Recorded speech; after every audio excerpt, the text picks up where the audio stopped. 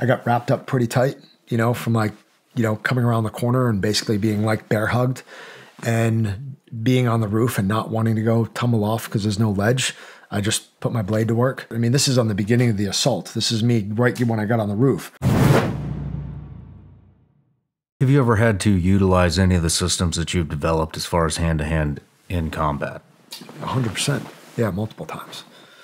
Can you give us a scenario? There was one on a rooftop where I had my gun out and I got wrapped up pretty tight, from coming around the corner and basically being like bear hugged and being on the roof and not wanting to go tumble off because there's no ledge. I just put my blade to work. And, that's one scenario. There's one where I was just blade, no pistol. No pistol. There was one where I was on a rooftop and I had my gun aside because I was trying to cuff the dude, and he was fighting for his life, swinging at me, and I had all my gear on.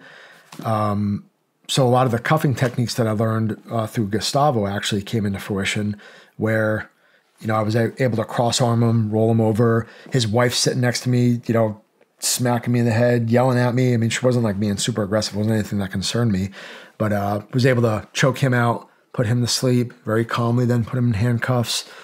I have a long list. Let's go back to the first one that you mentioned. If that's the first one that came to mind, then obviously you have a good memory of what happened. Can you elaborate on it? Yeah, just the standpoint. And again, I don't want to be, I don't know what the right word is, too graphic or whatever, but the one thing I'll say is that blades take longer to use than we think they do. That's why we talk about timers and switches. When I started to utilize my blade in those scenarios where...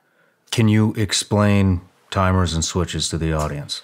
So timers are anything that's going to bleed you out, anything that hits a major artery. When your fight response is kicked in, you're going to have different things in your body that essentially close down or not. I mean, sometimes somebody can get a femoral cut and it won't even bleed because your adrenaline's pumping and it retracts. So it's always kind of an unknown.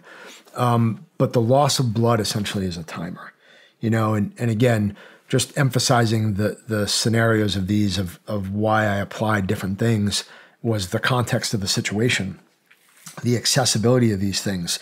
If I'm wrapped up here and I can't utilize my gun, and the closest thing I have from falling off the roof is to be able to pull my blade out and get it to work, that's something that's going to mitigate me going off the roof or anybody else. And now at that point, I'm looking to end the fight, mitigate the fight, de-escalate this and move on to another part. I mean, this is on the beginning of the assault. This is me right when I got on the roof. And so a switch, that's a timer where I'm looking for things that are going to slow you down and shut you down, but they take time. A switch is something that has an immediate effect. It's like a light switch. So a good example is a nerve bundle. Everybody can go like this right here to their shoulder and push in right there. There's a switch right there. So if I am able to attack that switch, I can literally shut your whole arm down and make it numb. And it does not take much pressure to do that. If your finger's right here and you just feel that, like, you know what I'm talking about, the nerve bundle right there? Yeah. Like, it does not take much to go click and then your whole arm's done. That's a switch. So you have switches like that all throughout your body, and you have timers like that all throughout your body if you understand, where your blood's running and everything else. So the context is really going to depend on how and when I use what, So... yeah, I've got a lot of scenarios that I've been through. So you go up the rooftop. Mm-hmm.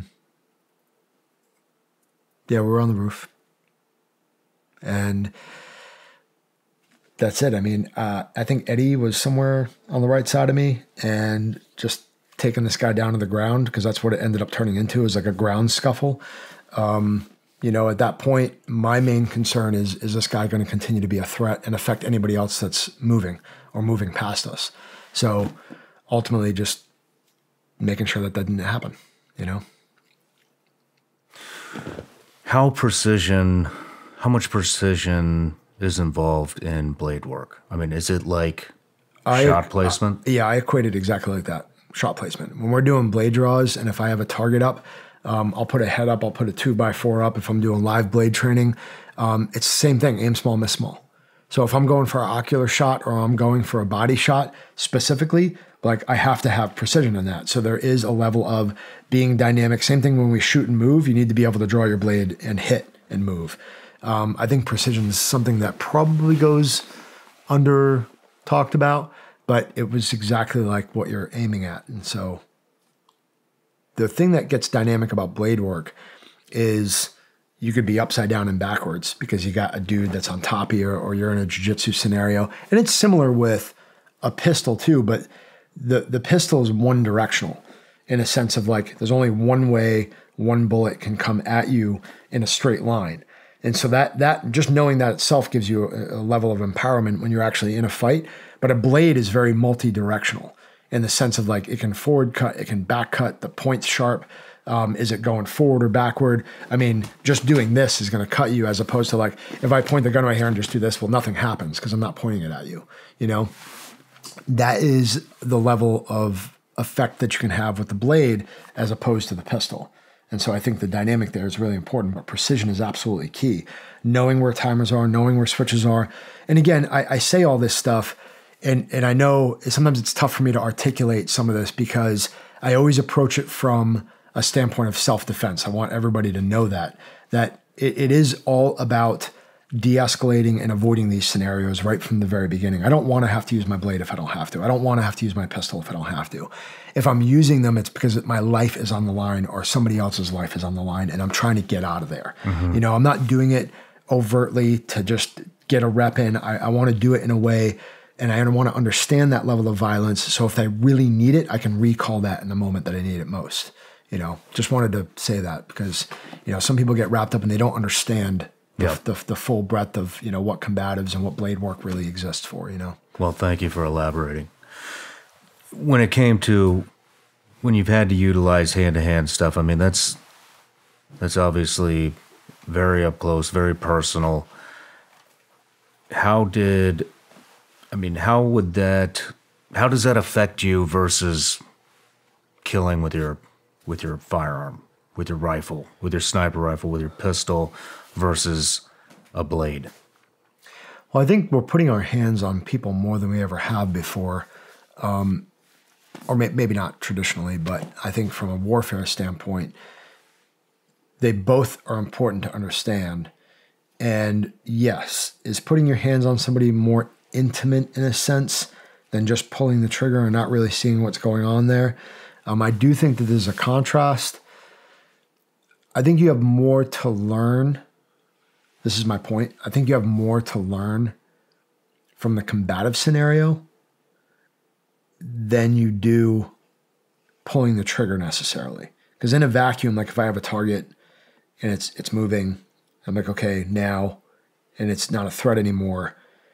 The hand-to-hand stuff is just much more dynamic in the sense of your balance, your weight, shifting, the right tool to use, how you're using it.